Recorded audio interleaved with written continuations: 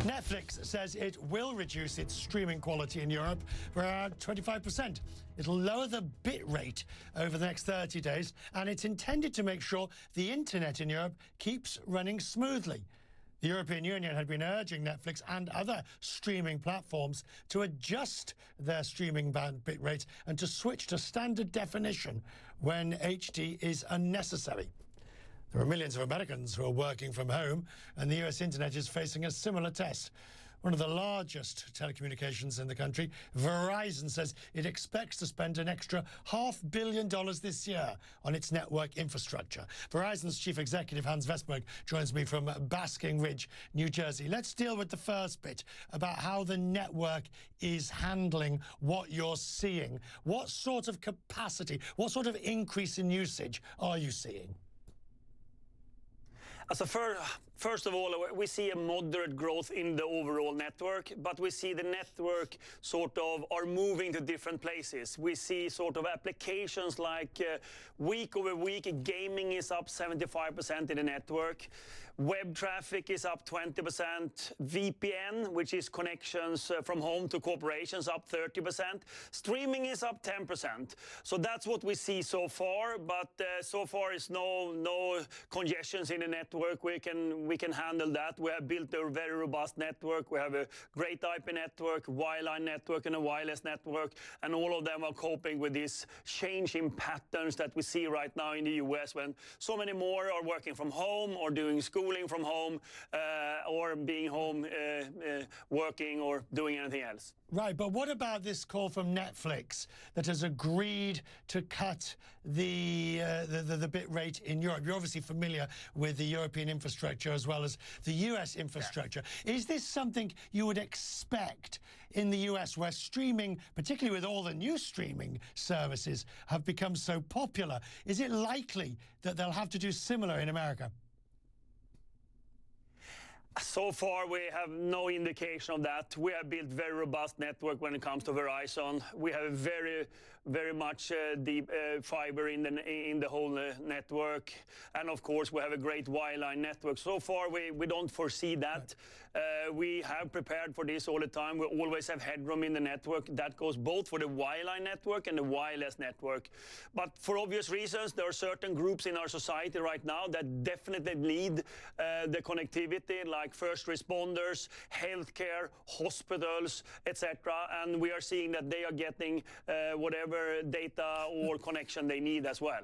And I mean, you've got tens of thousands of employees. How difficult is it for you managing such a large company where a lot of your resources are in the Northeast or out west, and you're obviously affected yourselves by the virus? Never mind having to keep a network up for the rest of us, your own company is affected by the virus. Yeah, you're right. We have 135,000 people, employees globally. Of course, a big portion here in the US. We basically, around the globe, have actually in less than 1 week moved 100,000 employees to work from home. That's how quickly we can actually scale these type of systems. At the same time, we also need to keep the networks up. So we still have field engineers in the market keeping the network out, but they're very much cautious today.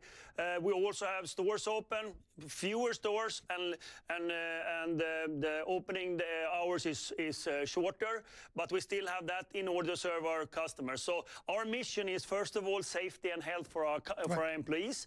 But secondly, we need to keep these networks up because they are so important in this critical moment and this crisis that we have right now. The number, I mean, I'm sitting in a building that used to have 1,100 employees in. There's about 150 of us in it at the moment, and I'm sure where you are is similar. We're never ready for a global pandemic, but do you think, in terms of working from home, in terms of planning for catastrophic planning, do you think we were ready, Hans? No, I think it's very mixed here.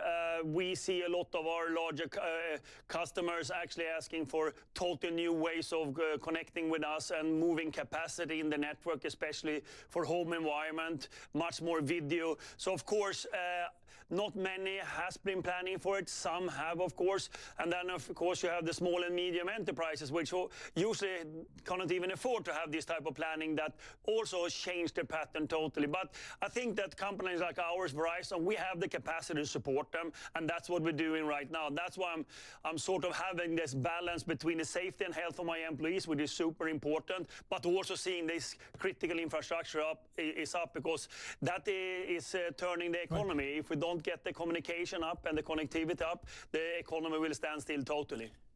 Final question, Hans. You're obviously you're the CEO, so you have responsibilities at the corporate level. As the stock market, actually, you're not down as much as others for obvious reasons, the nature of the thing. But as the market gives its verdict and as in turmoil, and the government considers what responses it needs to make in terms of government assistance, are you finding any difficulty either in the market or in terms of covering your paper? No, not at the moment. Of course, there are many questions from investors in this time. And again, you act normally. You're very transparent. You say the same to everyone at the same time, but not changing that. But haven't seen any problems with that. But remember, we're very short time into this pandemic, and it can go on for a while. So we're adjusting to a new normal, how we're going to work with all our stakeholders, employees, customers, society, and shareholders. So that we're evolving every day here. Good to talk to you, Hans. Keep at it, and we'll talk more again about this. Thank you. Keep doing what you're doing. You're keeping the network up and running and keeping everybody working from home. Thank you, sir. I appreciate it.